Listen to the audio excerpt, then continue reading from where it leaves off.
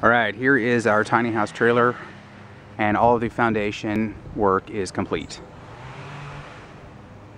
So there's basically three components to this. We've got the trailer extensions. There's 4 of these on each side, and they make the bed wider by 9 inches. We've got the 2x8s that run across here that's going to support our subfloor. These are 24 inches on center, and the 2x8s are just turned sideways to support that. And then we've got this gable end beam that's made from 2x6s built up. And then I've had to fabricate some beam hangers for this to attach the wood to this metal.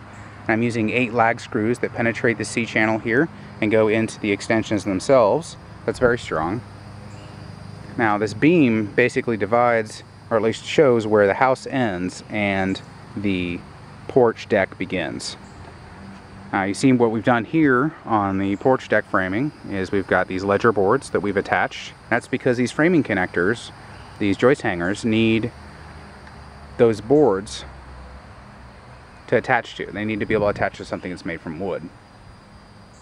Now we also made sure that we used hot dip galvanized fasteners, and the joist hangers are triple galvanized. That's because all of this is going to be exposed to the weather.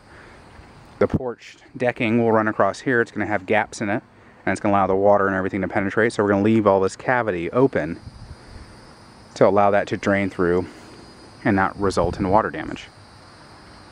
Now all of the lumber that we used for this foundation was, or rather it came with the trailer. We pulled it all off and ripped it all to various dimensions, 2x8s, 2x6s, and cut it to various lengths.